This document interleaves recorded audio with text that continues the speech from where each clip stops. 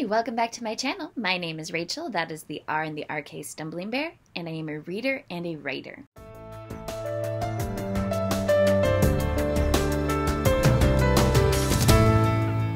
And today I'm here to do my Blackathon 2022 TBR. This is run by Jess over at Books and Bowties, and I thought it was a fun concept. Especially this year, they're doing different teams, so I'm doing the Team SFF prompt, and there are 4 of them. Well, there's 3 prompts actually and a group book.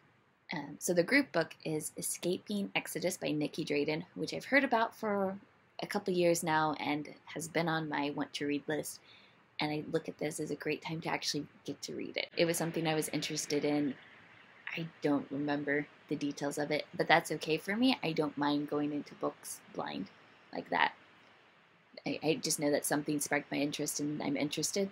I'm okay with just picking up from there. For prompt number 1, we need to read a book that explores the duality of loyalty and betrayal. This had me reading the synopsis of different books, and I think this one might have that. It is Shattered Midnight by Danielle Clayton.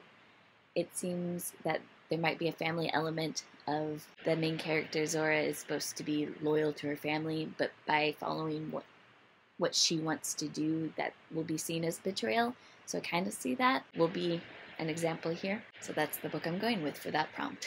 Prompt number 2, a book with trans-spectrum representation.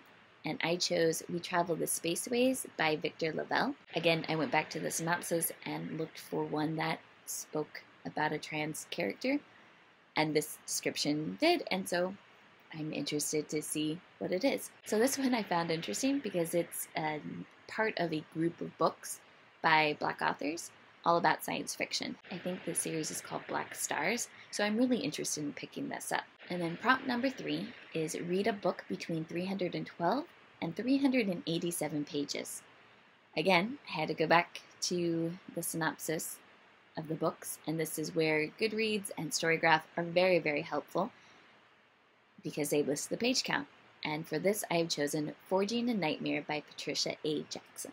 Again, I don't know a lot about this book, just that it sounded interesting, and I'm excited that my library has a copy of this, so this will be, so I think actually I've already picked it up from the library, but it seems to be kind of a paranormal science fiction element.